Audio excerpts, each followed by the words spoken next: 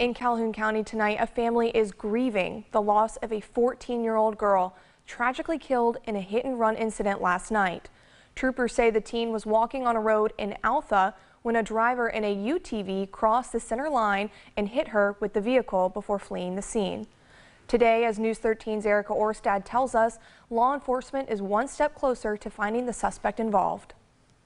In Altha, hearts are broken. This hits close to home for me and my family, as well as it does as the Mossy Pond community out here. Florida Highway Patrol Lieutenant Jason King says it's a difficult day after a 14-year-old girl was hit and killed by a driver who fled the scene. Leaving the scene of a crash involving a child, it takes a special person to do that. He says she was walking southbound along Lake McKenzie Boulevard when a driver going north in a white UTV veered across the center line, hitting the teen and a nearby call box before fleeing the area. Never looking back, just kept going, which we find is very, very hard. I don't understand how anybody could do that. The teen was pronounced dead at the scene. It's hard to swallow. It's something about a child being involved and a careless act of an adult on top of that just really drives this community to reach out, to look for answers. One answer found on Sunday afternoon as Calhoun County Sheriff's Office deputies spotted the vehicle from the incident in the woods in Jackson County near Sleepy Hollow Road. It's been taken into custody by investigators. The driver has not yet been found, and Lieutenant King says the community and Florida Highway Patrol will do everything they can to bring justice for the victim's family. Whoever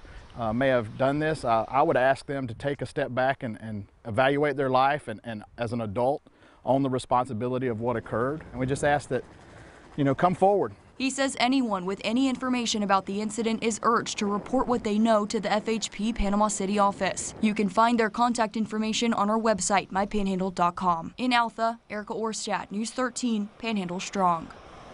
As of 9:15 this evening, Lieutenant Jason King with the Florida Highway Patrol says there have been no arrests made in this case. The accident is still under investigation, and they are currently looking for any and all leads which would confirm a driver.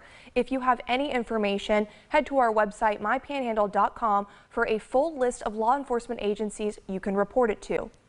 The South Walton